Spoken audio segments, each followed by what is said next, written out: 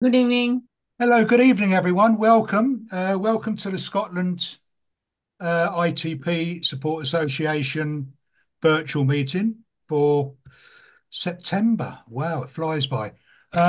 Just a change in our expert tonight. Unfortunately, Dr. Baggett had an accident last week Oh no. and is suffering from some slight concussion. So she Okay. contacted me yesterday and said, she doesn't feel too good. So I've asked Professor Adrian Newland to step in, and most of you will know Professor Newland, Yes. Yeah, and of course. he's one of the top guys in the world, to be perfectly honest. So That's Adrian will be here to answer flat, any questions. flattering me again. I have to. I Oh, have to. Um, as always, this meeting will be recorded, and I will aim to post it on our YouTube channel sometime tomorrow afternoon, hopefully. Okay. So other people who've registered but couldn't make it can actually watch the video. We had about 20 odd registered for this one. So how many we got? One, got another one coming in now. Yeah. So one, two, three, 4, 5, 6, 7, 8, 9, 10, 11. So we're doing okay. We're doing okay. So, Yeah. right.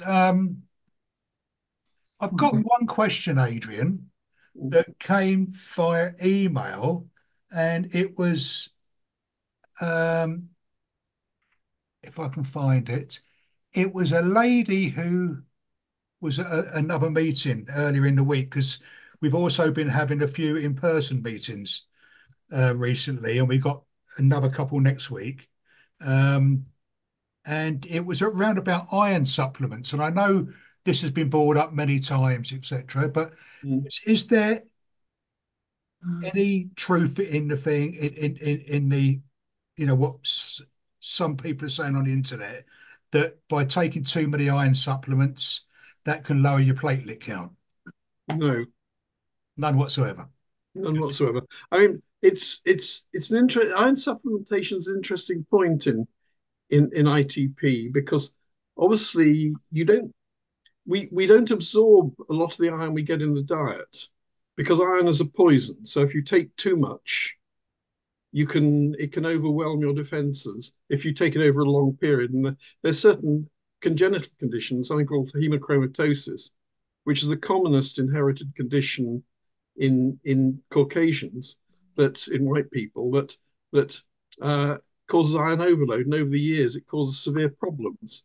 But the body has very careful mechanisms that, in general, for diets, you only absorb about 10% of the iron, which is no more than a milligram a day. And we normally lose that by shedding skin and things like that. But of course, women who have periods may lose that in pregnancy. You can lose a lot of iron if you don't get supplements. So if you have ITP and bleed a little bit more, you can become iron deficient quite easily. And if you become iron deficient to the degree that you become a bit anemic, that can make bleeding worse. Mm. I guess because the blood's a little bit, crudely to put, blood's a little bit thinner and doesn't clot as well. So Mm. it's very important, if you've got ITP, that you take iron supplements if you have iron deficiency in the amounts that are prescribed, not over an amount, not more than that, because you want to keep your iron levels topped up. So you don't want to add anything that may increase your tendency to bleed. But iron deficiency itself won't put the platelet count up. Indeed, interesting enough, chronic bleeding can actually put the platelet count up itself because the body's trying to compensate and stop you bleeding, and the bone marrow produces more platelets. Mm. So we occasionally see people who come in for an investigation of a high platelet count, and actually what they're doing is bleeding very small amounts, so they don't actually know they're bleeding, very small amounts over a long period, and the platelets go up. So it's important to think about that. It's quite a sort of complicated balance, but it is an interesting point. But most people, I think, I don't know if any here have taken iron supplements, but a lot of them can cause severe side effects with, A few head shake in there, so yeah, some have, yeah. causes wind and gut ache pain and a bit of diarrhea and things like that. So it's a Mm. question of finding the supplement that suits you as an individual. Okay, thank you very much, Adrian. I must also introduce it was remiss of me at the start not to introduce Rhonda Anderson, one of our senior patient mentor, and who's a board member, and she always smiles when I say that.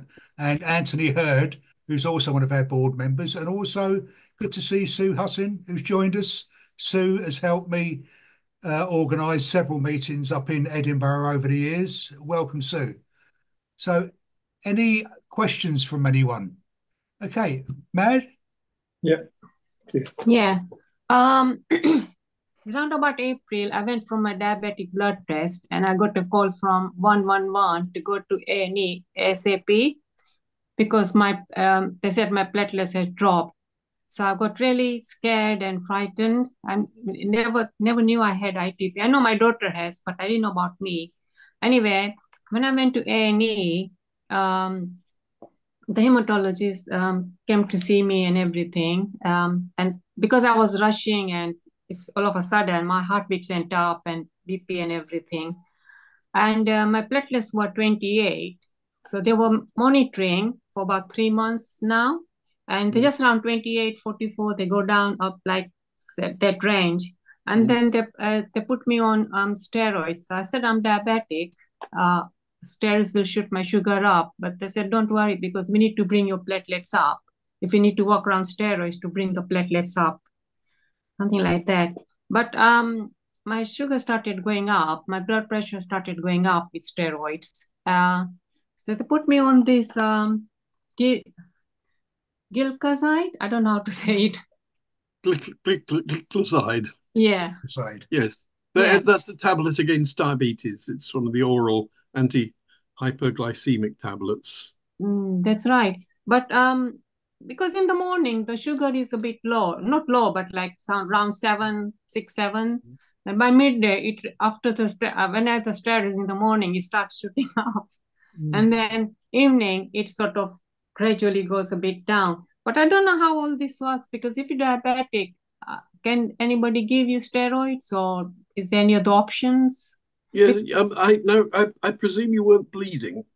And I wasn't bleeding, no, nothing. So this was totally out of the blue, because out of the blue, I didn't. It was a shock.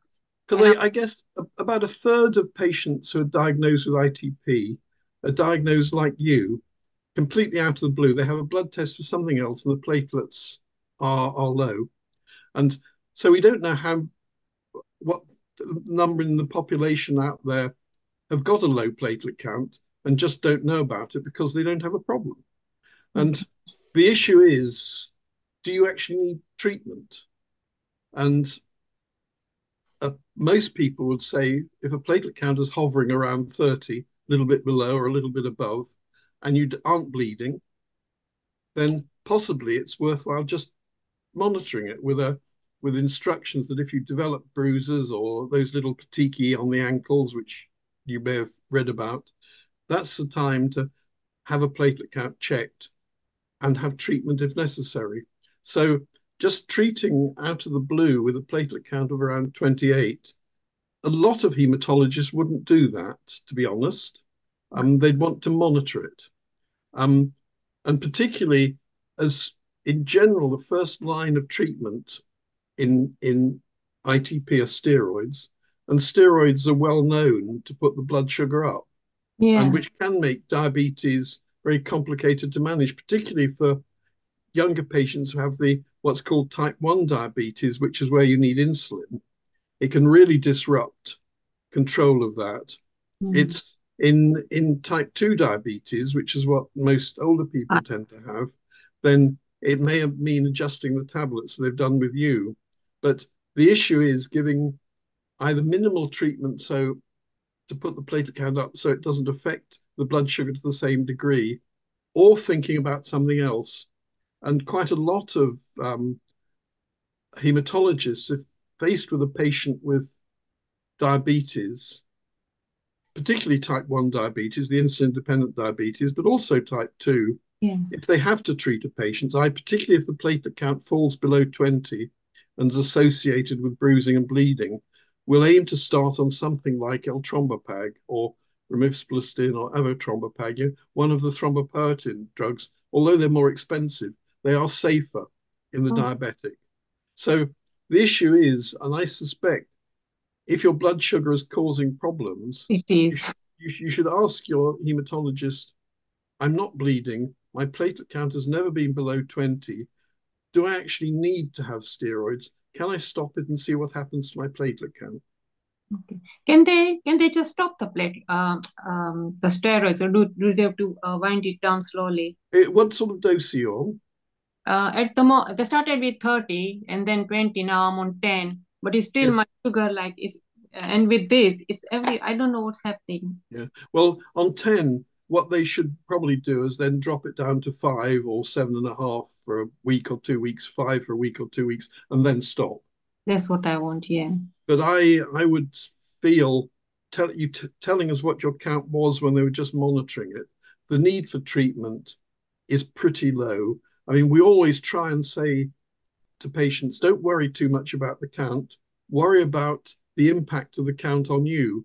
And if you're well and you're not bleeding, you probably don't need treatment. The only time, say, if you're running a count of 25, 28, 30, 40, that you may need treatments if you, say, needed some major surgery. Okay. Because even dental treatment at a count of 40 is fine, but if you need any operation, then they want to see a count up of probably above 50 or above 70, certainly. But that would be an indication for treatment, not just saying, oh, your platelet count's low, I'm worried about it, because you weren't worried about it. It wasn't causing you problems. So I would say to your hematologist, I think it would be a good idea if we continue to tail this off and we just follow the platelet count and see what happens. That's right. Okay, lovely. The thing is, because my daughter's got ITP and she's special needs with other issues and all, Yes. and I'm looking after her. So with Yes. medicines and all, I'm finding it very difficult to juggle everything. Yes. Just the a number of question, patients. Mad. Will you be at Hammersmith next week for Nicky Cooper's meeting? Is there a meeting? Yeah, we might be there. Yeah, You might be there. Okay, I'll see you there. Hopefully, then. Yeah, we can have a chat. Yeah. Okay. Thank you. Rhonda, you got your hand up. Yes, a couple of things. I'll take it down so it's not confusing. A couple of things. First of all, the iron. One of our experts, and I can't remember which lady it was, sorry about that, memory's not as good as it used to be, and it was a while ago, was talking about a low ferritin level.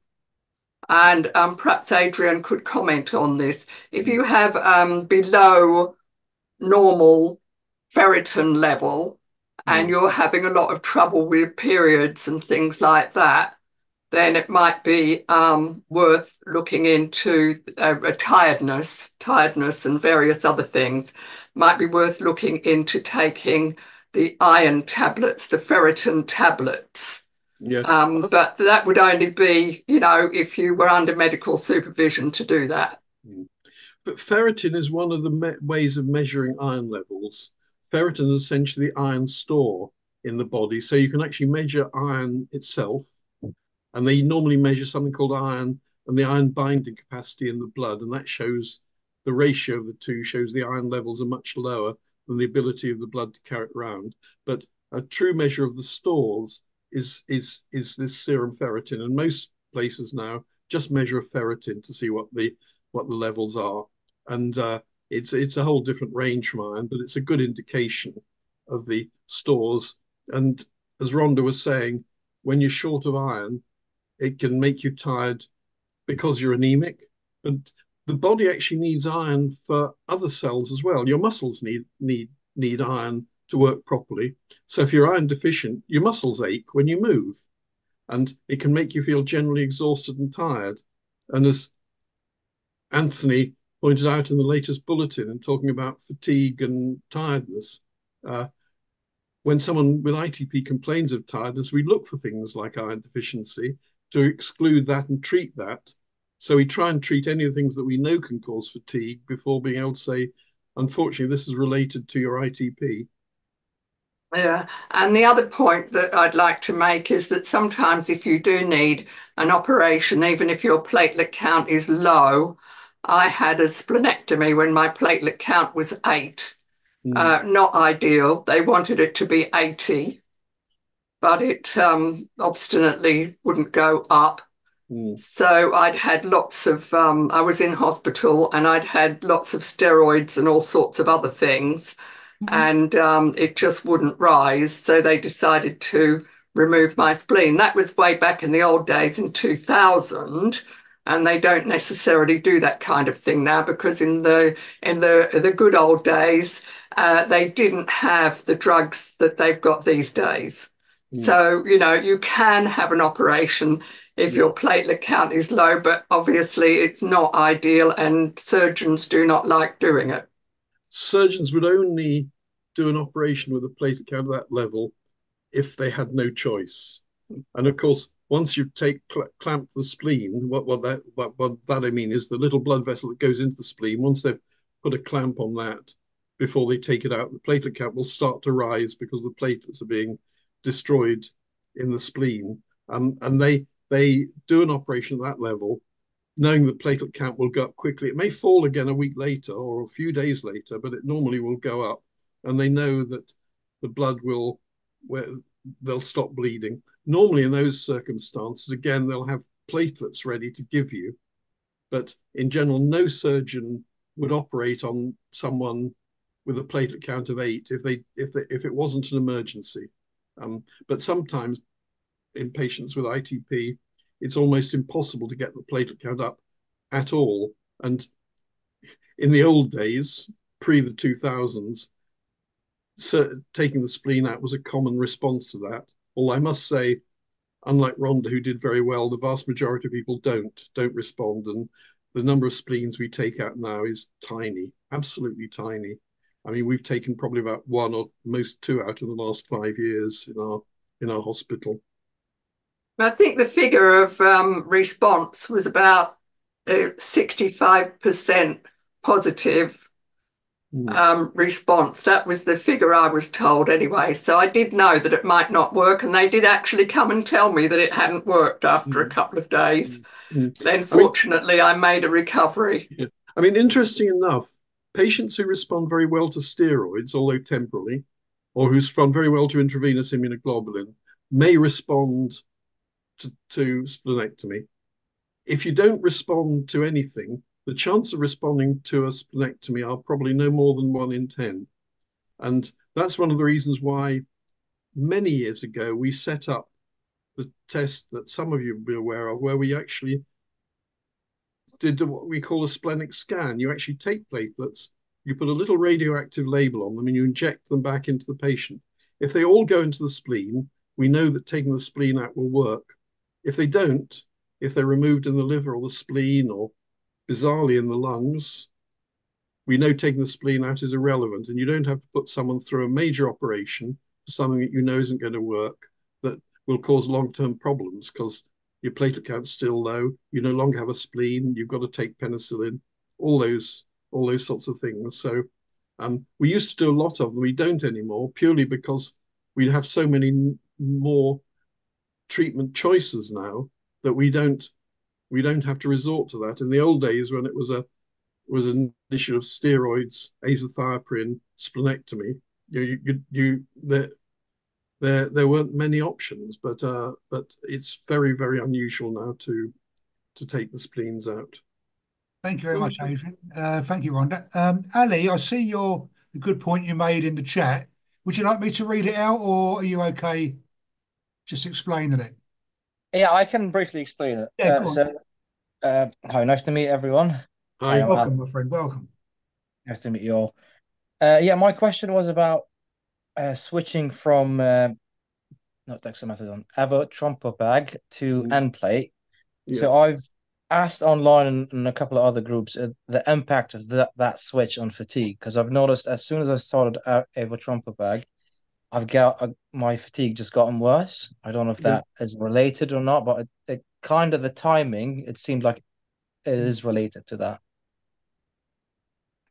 I mean, that's almost an impossible question to answer, I'm afraid, Ali. Mainly because fatigue is a very individual thing for each person. That eltrombopag itself isn't necessarily associated with fatigue. It's not something that we picked up in the early studies, which are in around, it was around 2005 when we did them now, when we treated a lot of patients when we were looking at both the side effects and the clinical effect. It wasn't a regular association with that, but every person is individual, and some people may react to a drug in a way that others don't.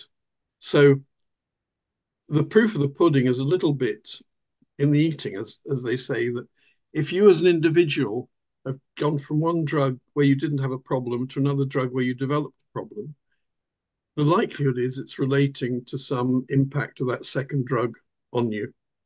And the question really is, what's the clinical effect of that drug?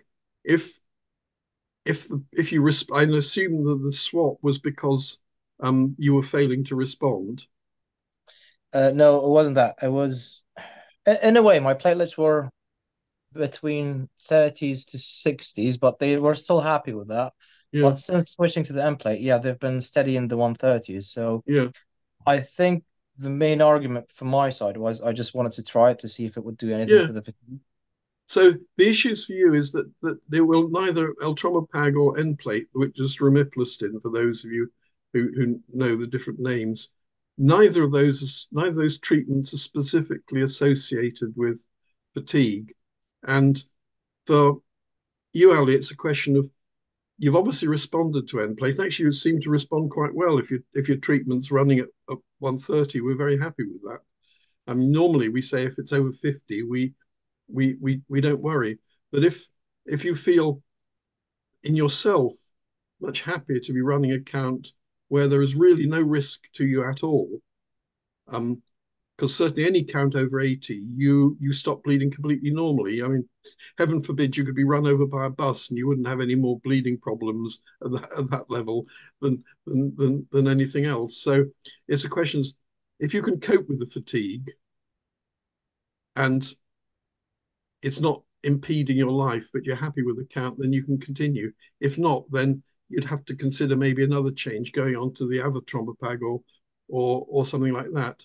What I would say, once the body gets used to the change in drug, you may find the fatigue actually does damp down and improve. So it may be worth persevering with for a while longer and see how you get on. But that's obviously a personal thing. You're the only judge who knows how severely it's affecting you and how it's impacting on your life. I'll try that. Thank you so much. Thank you, Ali. Thank you, Ali. Sorry, could I just say something about fatigue? Yeah. Right, I'm not well up with fatigue, but I do know people who are being advised about it, and I don't know if you can look it up on the internet, but people who have really severe fatigue and still need to function are now doing a thing which is called spoons. I don't know if you've heard of this, where you work out how many spoons of energy you've got a day and you allocate them to your different tasks. So you might say, I've got 10 a day, and 2 of them will, take me to 10 o'clock in the morning once I've got out of bed and had my breakfast and got dressed and sat down and looked at my WhatsApp or whatever it is. And then you allocate it out. So when you run out of spoons, then you know that you've got to rest, or you rest in between. So that is a way of sort of thinking about your fatigue in a way that you're feeling as though you're in charge and you're managing it. So it sounds like you know about that, Ali. Is that right? Yeah, it's quite funny that you said that, because I am an occupational therapist by background, so I had to basically, which is one of the difficult things of switching from patient to from therapist to patient. But I think I've started to do everything I preach. Basically, spoon theory is one of them, and that has contributed to my fatigue in a good way. So I'm feeling a lot better. So I don't know if that is from the switch or from the change of lifestyle and pacing. But it could be, it mostly is just from the change of. Yeah, I mean, it's an interesting concept, that, and it's in before spoon theory. What we used to say is, don't fight it, in that there's a great tendency to think if I can work through this, I can build up my energy levels by working. But actually, they can make you even more exhausted. That makes it then harder to perform. So you you perform to a certain level, which is sort of using your two spoons up till 10 o'clock or whatever. So rather than fighting it, you work with it and allocate a certain amount of energy to do certain things and say, okay, once I've done that, I'll maybe sit and have a cup of tea or just a little rest for half an hour, or if your work allows you to do that. And I guess, like most occupational therapists, you're worked off your feet because there aren't enough of you. Yes, unfortunately it is, yeah. But Yeah. yeah, I'm lucky with work, like that I've had some reasonable adjustment in terms of being able to sit down and actually take that time to rest and then go back to work. Yeah, that's good, Joe. You're up on that and sensible and understand. But I mean, the point is, I mean, as I just reiterating the point I made earlier, it can wear off and improve and just go away as your body habituates to the change in drug. And that's always worth persevering, because knowing that, having this sort of confidence and the peace of mind of knowing you're now running platelet counts that are perfectly safe for one injection a week is quite a good, psychologically quite a good thing. And that's also helps as well once you sort of get used to the slightly different lifestyle of not adjusting your diet and having to remember to take a tablet and things like that. So it is a sort of balance, and it's a personal thing, as I'm sure you're aware. Yeah. I think it's really important when you've got something like that that is impacting on your life so much that you feel as though you've got some kind of control. So a lot of people will write down, how they feel, which is very, considered by psychiatrists or, psychologists, that it's very good to write down and express how you feel. You wouldn't show it to anybody else or, whatever, but it's just so that you get it out there and you've got some feeling of control, and also you prioritize exactly what you need to do. Of course, if you're a person who's working and you're expected to do certain tasks or get through a certain amount of work each day, then, to be in control of it, you have to be able to say to your boss, well, I can't actually do that much, or now I'm feeling a bit better, I could do a bit more, so that you're the one who's in control. Because if you don't feel in control, it's a horrible feeling. So I think that little bit of control is really helpful mentally. Okay. Thank you all. Thank you, Ali. Thank you, Rhonda. Thank you, Adrian. Right. Any more questions? Pat, we can just about see you. It'll be Pat and then Betty. So Pat first. You're on mute, Pat.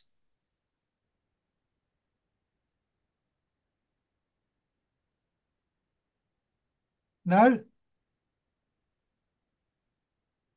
Whilst we're waiting for Pat, we go to Betty. Betty?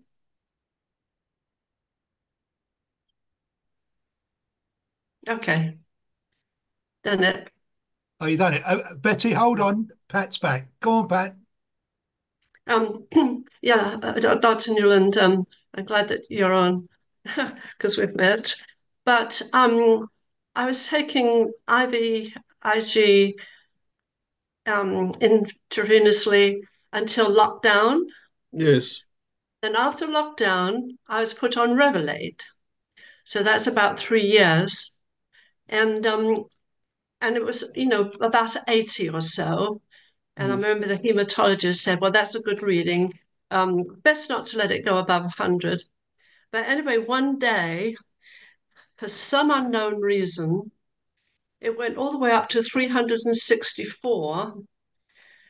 Well, the hematologist said, oh, that's normal. But I tried to tell him that I've suddenly developed these terrible, terrible muscle pains. And at night, they're excruciating. So I had another doctor in the end take me off. Yeah. And that's been good, because gradually by the end of July, I was able to sleep and didn't have excruciating pains. Yeah. So it was the medicine. Now, the strange thing is, even though I've been off the medicine a few weeks, Mm.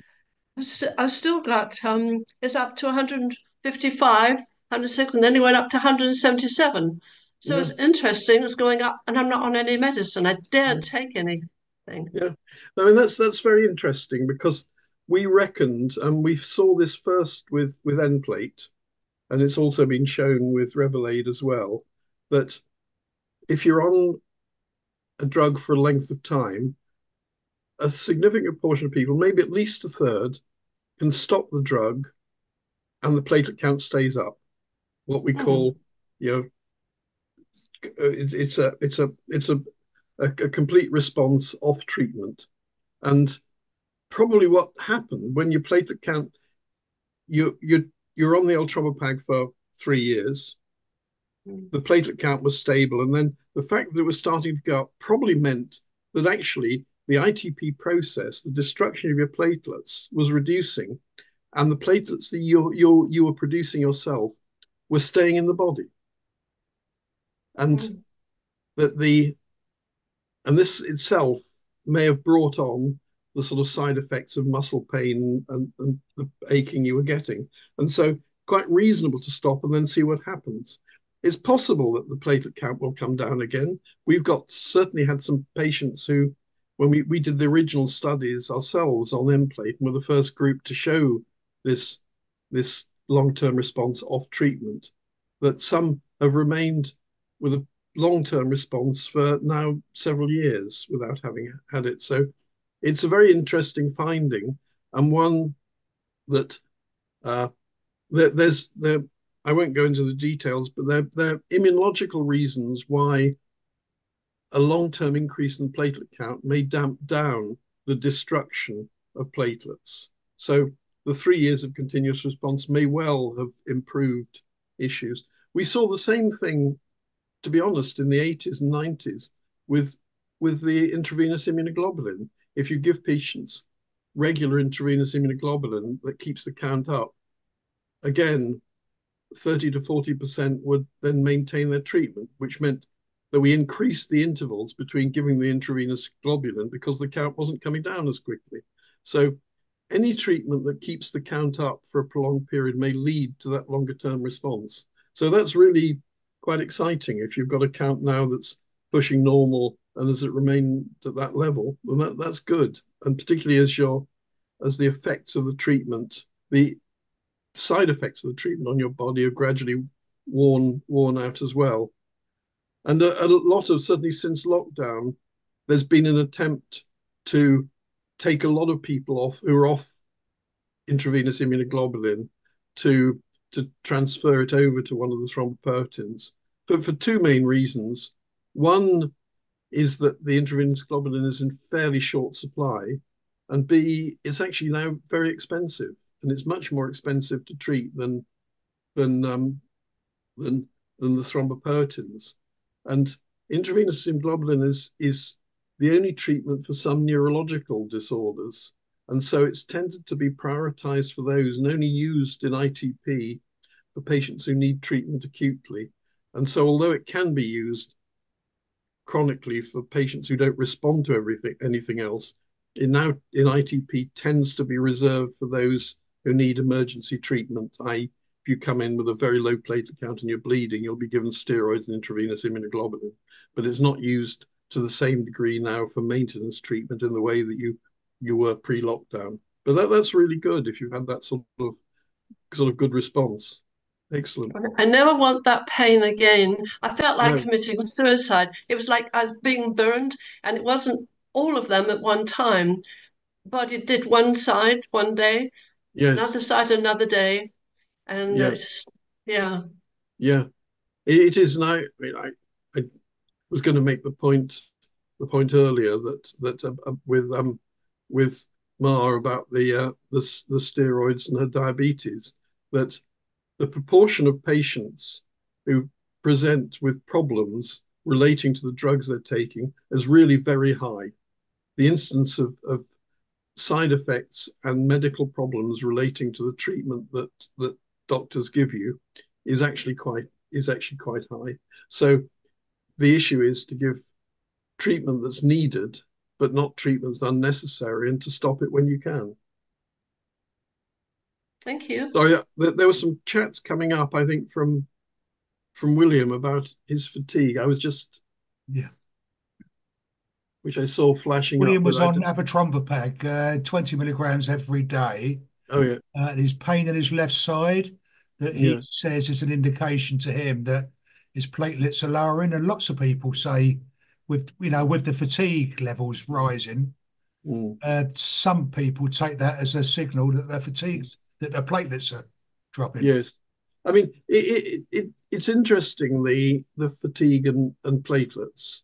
And I mean, it's a very complicated association, but this was first picked up 20 odd years ago. And it was actually picked up by patients who would come in and say to their doctor, my platelet count's fallen because I've suddenly got very tired. And of course, in the past, I have to say, we used to say, well, actually, it's related to the steroids or the treatment you're on or whatever. But actually, we realized it was consistent enough association to be related to the platelet count being low, and particularly if the platelet count drops quickly, it can be associated with fatigue. Now, a lot of patients, but not all, when the platelet count comes up, the fatigue disappears, but not in everyone. No. And that's because the fatigue is probably associated to both the production and the destruction of platelets within the bone marrow, which is associated with the release of substances that are related to fatigue. So if your platelet count goes up and the ITP process is damped down, then your fatigue will clear. If you're still destroying the platelets like crazy and producing them like crazy, so you have a fairly reasonable count, but you've still got that underlying ITP process, you may still get fatigue. Not everyone does, but the majority do. I guess about a third get no fatigue at all. I mean, this is a rule of thumb. About a third have fatigue, which is quite marked and certainly affects quality of life. And about a third in the middle have some fatigue that doesn't really impact on life. It's just there in the background. So it's again, like everything here, it's a very complex association. Okay, thank you, Adrian. And Betty, you had a question. So I was going to say, and Anthony's put some things up there on the chat. And again, I mentioned very briefly the article he put on in the Platelet magazine in the September issue that there's also things on the website, and there are some very good videos, and we've talked about this at our conventions as well, and a little push for the convention in Manchester next year. We've got a very good speaker coming to talk to us from the Netherlands on quality of life, which includes fatigue, but other things as well, the long-term effect of steroids and whatever. And he will come, except that his son's getting married that month. Now, his son's supposed to be being married, I think, the following week. And he said if there's a problem with the dates, it could impact, but he hopes not. But he's got some fantastic data and is a really nice man. So he will come and talk about it. And we've also got a psychologist coming to talk who's talking about ways of dealing with chronic problems as well. And so that's my little plug for today. And the tickets are available from our website, so you can register now, please. Yeah, right. Betty, you're on mute still, so do you want to?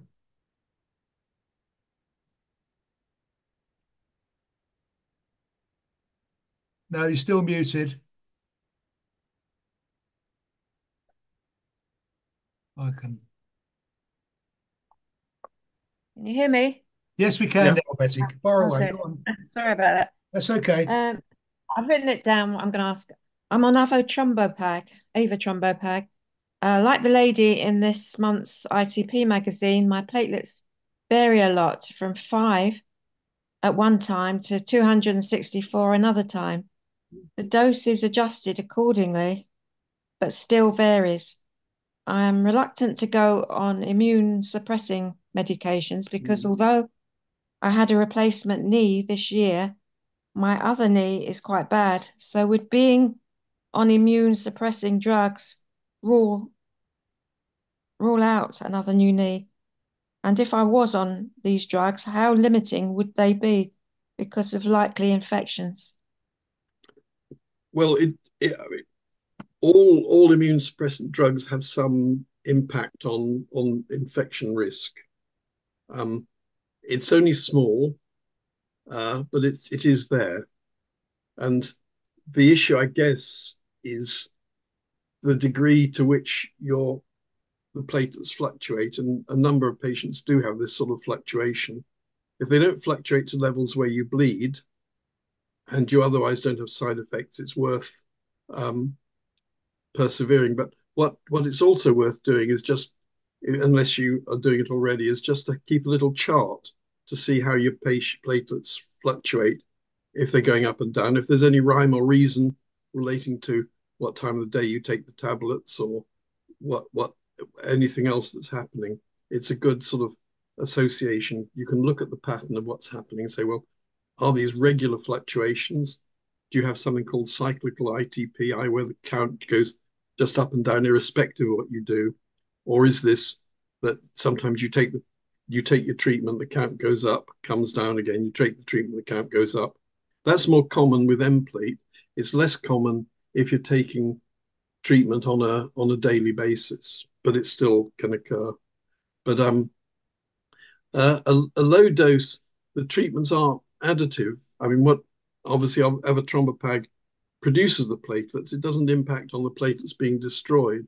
And sometimes a smaller dose of an immune suppressant, so you're damping down the destruction process while producing them. They may balance each other and keep the counts a little bit stable.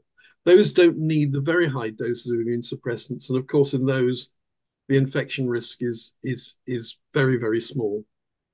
And it's certainly something that's worth discussing with the hematologist and saying, well, look, you're looking for knee surgery in the future. You're a little bit worried about that. What's he advised? And of course, he'll see your platelet counts as well, and we'll have a good idea about what your patterns of response are, and what the benefits of adding in other treatments, and can weigh up the potential infection risks. So it's worth discussing with your hematologist whether the fluctuations you've got are just worth persevering with and staying on the treatment you've got, and whether it's necessary to add anything else in because of this potential surgery in the future that you're expecting. Does that help, Betty? Yes. Are there things that can,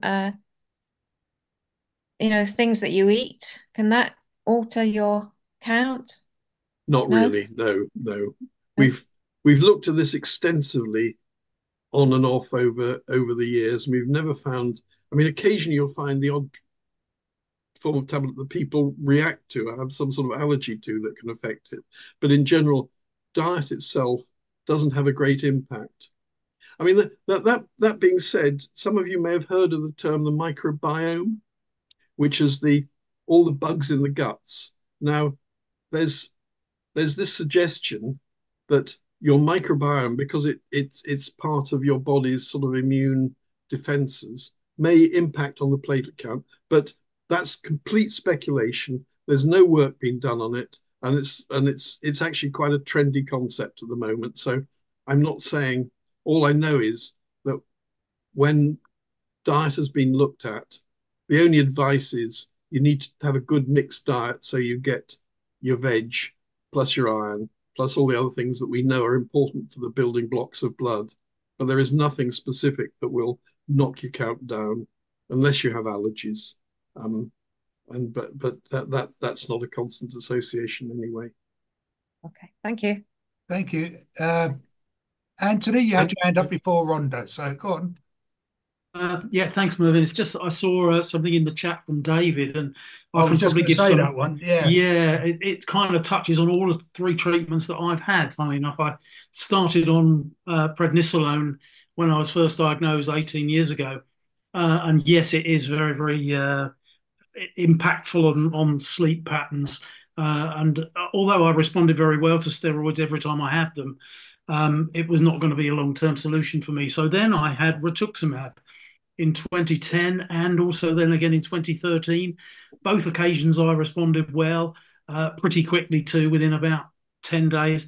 And after the second round of rituximab in 2013, unfortunately, I dropped again. So I got about 2.5 years remission from both rounds of rituximab. It was then that we switched me on to mycophenolate in, where were we? 2016 that we went on to rituximab. So I've had a good, off of rituximab onto mycophenolate. So I've had a good spell on mycophenolate and no issues at all. Normal platelet count, apart from the odd dip here and there with colds and that sort of thing. But it's very difficult because when you're switching treatments, you have this potential to sort of chase the platelet count. And you have to be very careful not to overreact too quickly. Certainly with rituximab, it can take quite a long time for your platelet count to come up. I was lucky in that it happened within 10 days on both occasions. But some people can go 2 months, even possibly 3 months, I understand, before they'll see an increase in platelet count from rituximab. And I think my case was fairly typical, that 2.5 years remission seems to be pretty good from rituximab, although some people have had a great deal longer. So I've had all three of those treatments, David, and I responded well to all of them. But mycophenolate for me seems to have solved my issue. But if you want, I'll put my email address down later on. If you want to email me, I can get back to you if you want any sort of more detailed. I mean, it's an interesting. Thank you. It's an interesting point that certainly some of these immune suppressive drugs that to use a phrase gentle. I mean, none of them are gentle, but some are more tolerable than others. Can take 2 to 3 months, and certainly with things like azathioprine or mycophenolate, we would not say it's failed until at least 3 months. And with the rituximab, again, some patients with rituximab have a very quick kick up, and then it comes down and then drifts up again. But again, the early reports, which were pretty much 15 plus years ago now, showed 3 phases of response. The early response, a sort of intermediate response after a couple of weeks, and then a response at least 2 to 3 months out. And it's all to do with, it can take that amount of time to damp the immune process down. I mean, there are treatments that are used in some forms of therapy. I mean, if you give someone a kidney transplant or a bone marrow transplant, you want to damp the immune system down immediately so they get massive doses of treatment. That, of course, has severe side effects, which we don't want to see in ITP, which is why we try and give the immune suppression in a much more gentle way. Some patients respond very quickly, others don't, and it depends on the strength of your autoimmune process. I mean, some autoantibodies that destroy platelets are very active, act very strongly, and only need to be around in small amounts. So you've got to damp them down quite a lot to stop them destroying your platelets. And that may take 2 to 3 months in using that sort of continuous chronic treatment. Others where the autoantibody is less active, what we call avid, is less avid. It doesn't grab the platelets quite so vigorously, only has to be damped down a bit and the platelet count comes up quickly. I just noticed in the chat that Ali has mentioned this app Florio to track meds and platelets. Do you use that, Ali, to keep an eye on your own process? Yes, I do that. I think when I first joined the association, and one of the issues I saw it and downloaded it. To be fair, it's been amazing. Yeah, that was in the December last year. Yeah. We said it was on its way, and then we actually launched it in March. Yeah. There's another advert coming up for this December's edition as well, because I'm actually helping the Florio people to actually try and get the word out, if you like, around the UK, because we've had a good take up in the first year. I mean, I wouldn't say you have to use it, but I wouldn't say you have to use it, but I would say, as a clinician, if a patient comes to see me, and particularly if they've had a difficult problem, I mean, it's all right if you respond and it's all okay, but if you had a difficult problem or you're changing treatments, it's really helpful to have that sort of graphic visualization of what's happening to your platelets along with the treatment when you actually see someone. It gives a really nice way of assessing it rather than saying, oh, well, it did this, yeah, and what treatment you were taking then, and now are we? So it's great. So thanks for reminding of that, Ali. It's good. It's good. But yeah, a really good app. Really good app. All right, Rhonda, you got your hand up.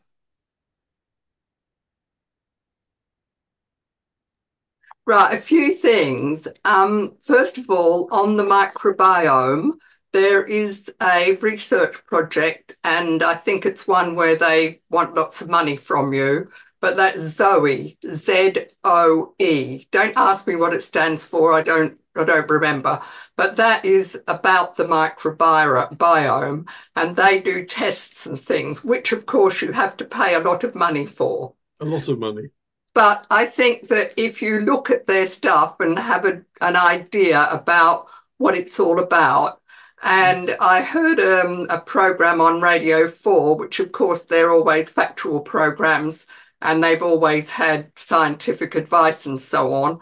And it was saying that the next big thing in health and treatment and organising what's wrong with patients and so on will be to do with the microbiome, but it's not going to come on board for quite a while. Right, so that's that one. The second one is to ask Adrian, on my latest platelet count, I had a high platelet count, which said it was abnormally high. It was in the high 400s. Nobody's come back to me and said, hey, we think there's something wrong with you. So, I mean, I'm not panicking about it. But I would like to ask you, excuse me, at what number would you be concerned if it's going too high? Probably above about 450. Oh, well, mine is above 450.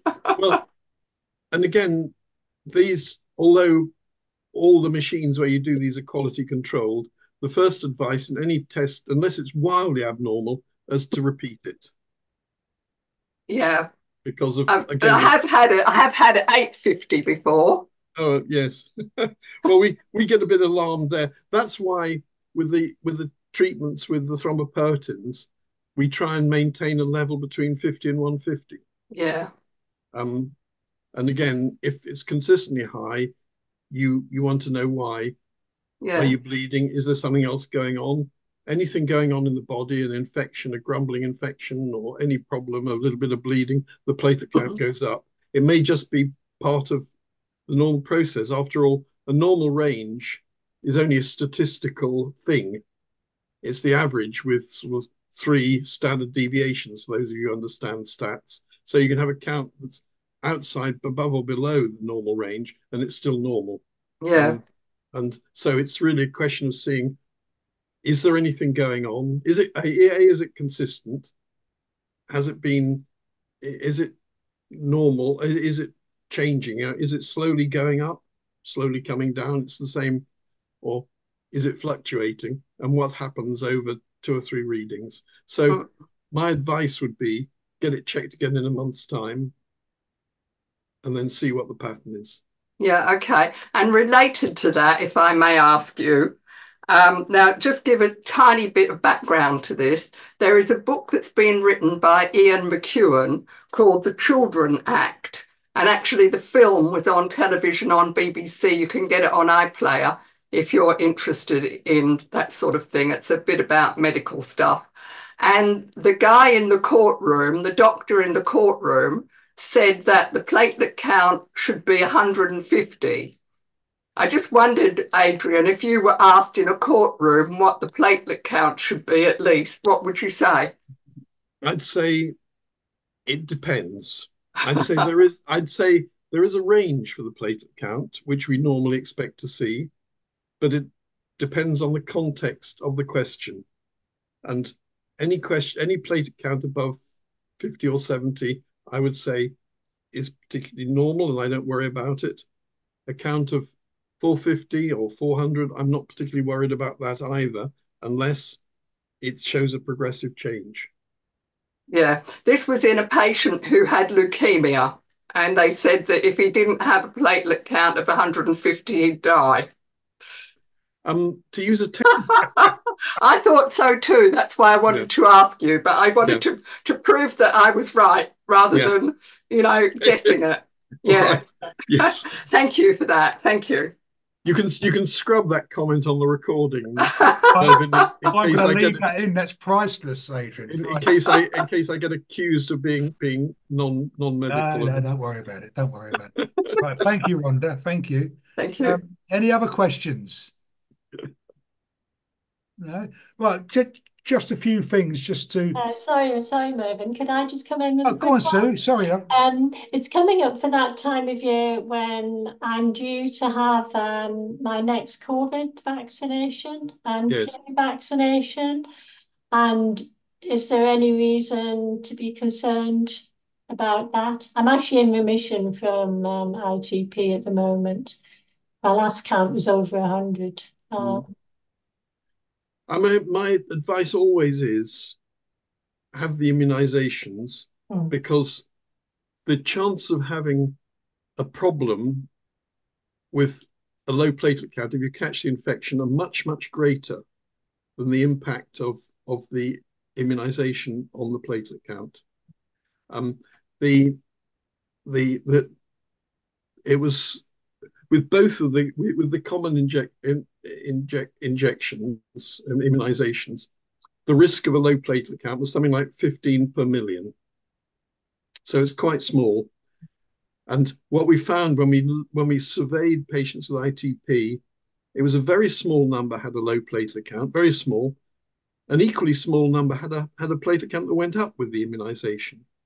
And if you had a problem with one injection, one immunization, the fact of it occurring again with the next one is very low. You couldn't say, well, I had a problem with that one, I'm going to get it again with that, because you can't predict it in that way. So all I would say is that the risks of a low platelet count and severe side effects with COVID are much, much higher than the risks from the immunization itself. I mean, the risks of a low platelet count in COVID is something like a third. So I would certainly recommend, and particularly if your count is normal, I would certainly recommend. And what we did see in patients whose counts came down with the immunization is that it was in general transient, and they went up again without treatment. Only a very small number required a dose of steroids to kick the count up, and certainly those sort of risks were so small. The risks of COVID itself far outweighed any potential risks with the immunization. Thank you very much. Okay, Sue. Thank you, Sue. Thank you. Right. Just to let everyone know as well, all of the recordings from the talks from our 2024 patient convention that was held in London back in May are now available on our YouTube channel, all of them, which is excellent. We've got a couple of meetings coming up next week. In London, we've got on the 24th, I'm helping Professor Nikki Cooper organise a ITP update day at Hammersmith. The details are on our website. And also, which is very exciting, on the following day, at the 25th, we've got the foyer at Hammersmith Hospital for ITP day, if you like. I'm taking loads of leaflets and goodies up there, and Nikki's going to have her team there with posters, etc. So, we will be in the foyer at Hammersmith Hospital for about 4 or 5 hours, I believe it is, during the day on the following day on the 25th. So that's really good. And then these have come more and more lately. The new haematology team at City Hospital Nottingham have asked me to help arrange a patient meeting at City Hospital in Nottingham. We're doing that in November.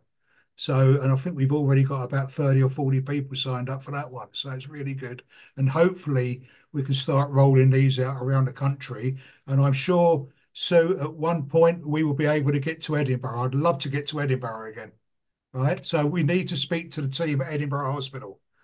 Okay, to try and get something going there. But it's really good.